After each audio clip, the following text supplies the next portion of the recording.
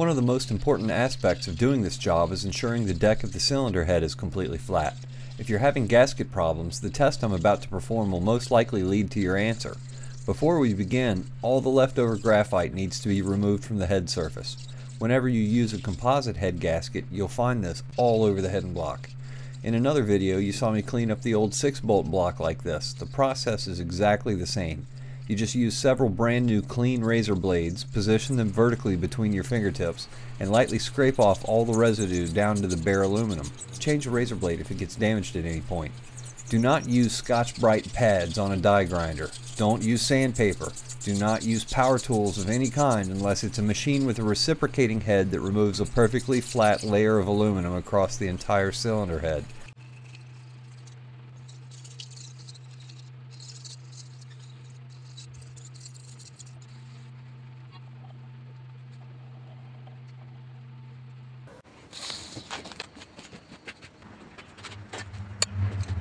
So what we're about to cover is how to check it for flatness using a straight edge and a feeler gauge. It's really easy, and there's 9 measurements you have to take. You measure the diagonals between the combustion chambers and around the outside edges. If there are deep impressions from the fire rings, they need to be removed, especially if you're going to use an oversized head gasket because the block was bored over. The right way to fix a warped deck is to have it milled flat by a machine shop. Some will argue that reshaping it in an oven is a better method, and they're usually right. When you have a head straightened, you frequently still need to have it decked to wipe out the impressions left by the fire rings of the head gasket. It's also tough to find someone with the right equipment to straighten it like that, but they're right because it's possible to warp a head, have it decked, and then have it warp back again after a heat cycle. It's not common, but it's possible. The greatest risk of this occurs when the last thing the part did during failure was overheat.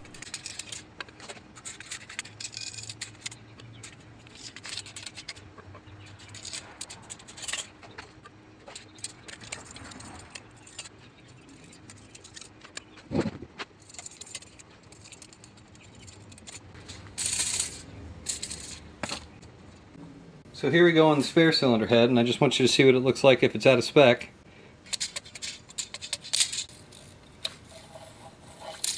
A little bit of warpage there, a little bit of warpage there.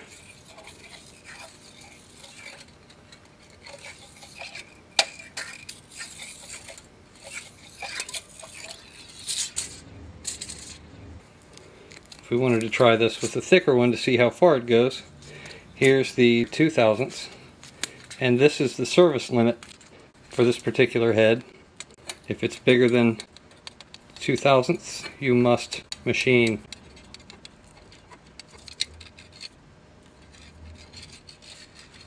That's the next size up. So technically this one would actually meet spec right there. And there. There.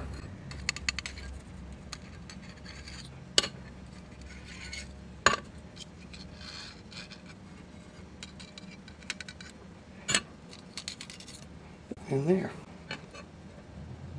So we did the other head using the smallest one in the pack and couldn't get it under at any point. This is 0.0015. And that one I can get under. So it's close to its service limit. These are the kinds of things you learn about a cylinder head when you're doing these kinds of tests.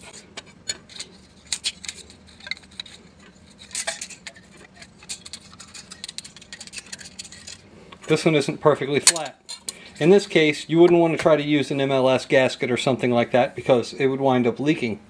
The surfaces have to be perfectly smooth if you're going to use the MLS. The factory composite gasket, I can attest to the fact that it holds up to 26, 27, 28 psi with ARP head studs because I hit that regularly with the GSX. There should be 2 dowel pins on every DSM cylinder head. Never put a dowel pin in the teardrop. These are the parts responsible for keeping the cylinder head centered on the block. The head bolts don't center the head, they just hold it down. The dowel pins center everything. They play double duty in that they also keep the head gasket centered while you're installing it. One in this corner and one in this corner. If you don't have these installed when you put your engine together, you've got a guaranteed head gasket failure waiting to happen. Remember from the block series, the big holes are oil returns from the head. So this is what the head's oil returns look like. There's one you need to pay special attention to. If you ever replace this bottom center exhaust stud, you've breached the seal on an oil return gallery. Always install this stud with a bead of RTV around the threads. Always. All the rest of the holes except for one are coolant passages, and there's something you should note about those too. Most all of the slotted holes in the head are blocked off by the gasket. Do not make cutouts in your gasket for the blocked head ports. You'll find when you place it on the block that there's no provision for those holes on the block either. A few of them do pass through to a round hole. This is the oil supply passage on a 4G63. The narrow end of the teardrop is where the oil supply port from the block lines up.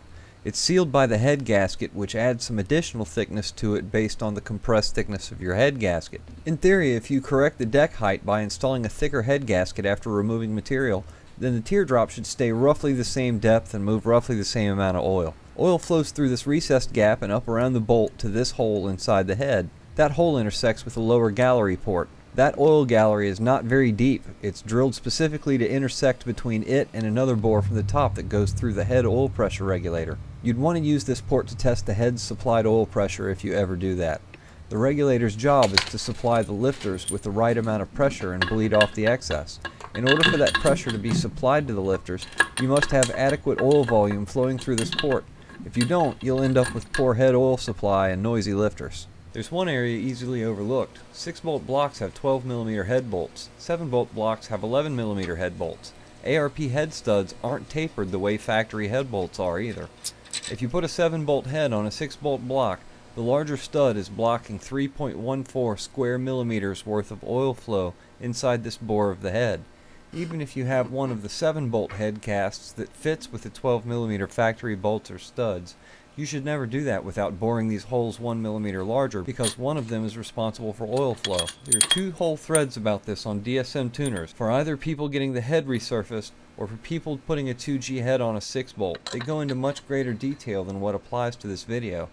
They're mandatory reading if you're rebuilding a 4G63 with any head work, head swaps, or deleted balance shafts. If you're not resurfacing your head, not swapping a 7-bolt head on a 6-bolt, and if you never had noisy lifters to begin with, then you don't need this modification.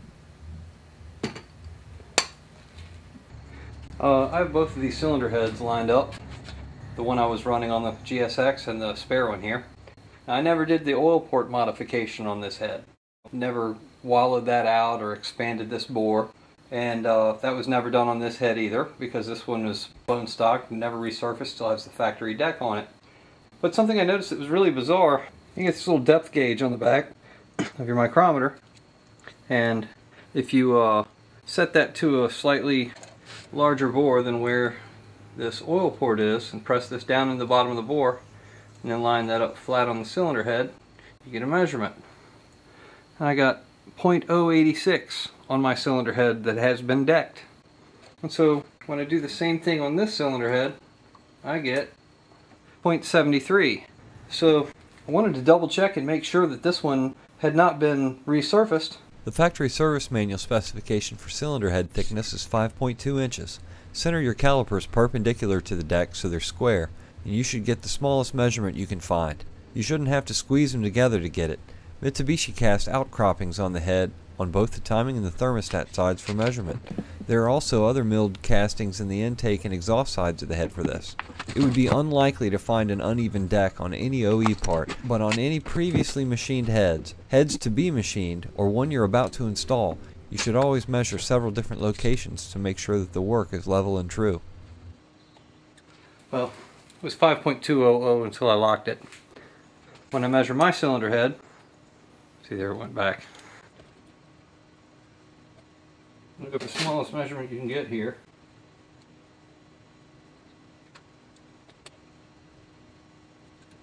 .185. So I've had 15 thousandths shaved from my cylinder head, yet the unmodified oil port is still deeper than this head. There are other variances in these castings. The spare cylinder head I have is a G6S casting. This G6S has the more shallow oil port.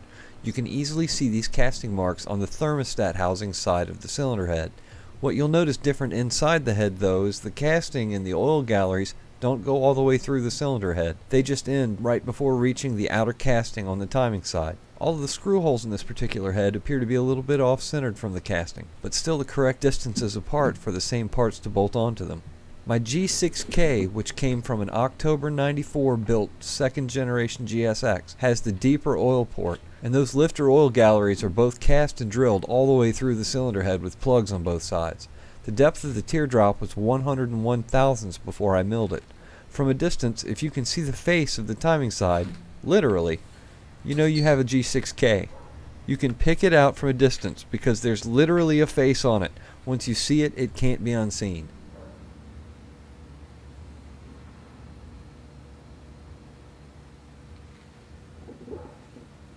So there's some variance in the depth of this oil port, just even from the factory. That ought to interest a lot of people. And the reason it's interesting is because a 28 thousandths of an inch variance in castings could have a dramatic effect on oil volume, especially when aftermarket fasteners are introduced. Had this G6S head been milled 20 thousandths, the oil port volume would be half of this particular G6K when it was new. I have to confess that I don't know if all G6Ks and G6Ss are like this.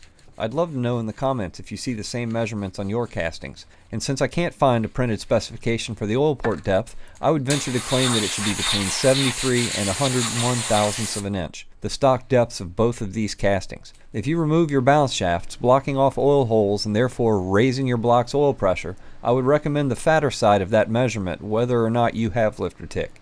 If your short block is stock and you never had lifter tick, you should be able to get away with anything in that range. This is something to pay attention to ensure that milling the head doesn't end up causing problems with your valve train, or worse.